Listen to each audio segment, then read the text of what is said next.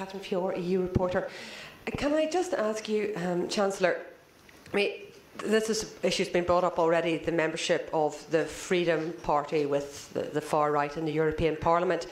And over the years, they've expressed views that were deeply xenophobic, anti-Semitic, Islamophobic, anti-European. Do you think that you are in danger of normalising those views by sharing a government with them? And I'd like to ask President Juncker, as the Spitzenkandidat for the European People's Party, you know, the European People's Party and the Parliament have refused to work with this group in the past because of their inimical views to those of the European People's Party. Are you disappointed that this coalition has happened? It's not a matter of being disappointed, being happy or being sad. This government has a clear pro-European stance. That's for me what is really important. And so we'll work with all the Austrian ministers in the best way possible.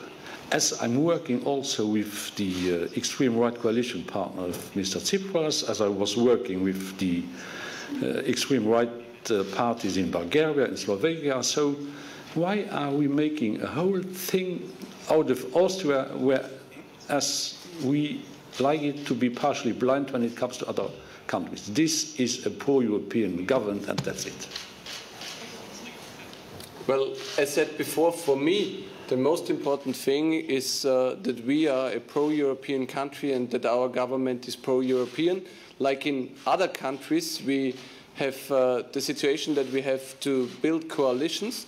The Social Democrats in our country decided not to join a coalition with us.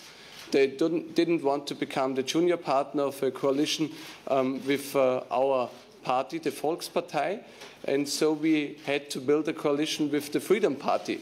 But I'm personally pretty clear about my position. I'm the head of the Austrian People's Party. We are a member of the European People's Party, and like in other countries, we have other parties as well. And as said before, we know that the Freedom Party is another group on a European level like we are.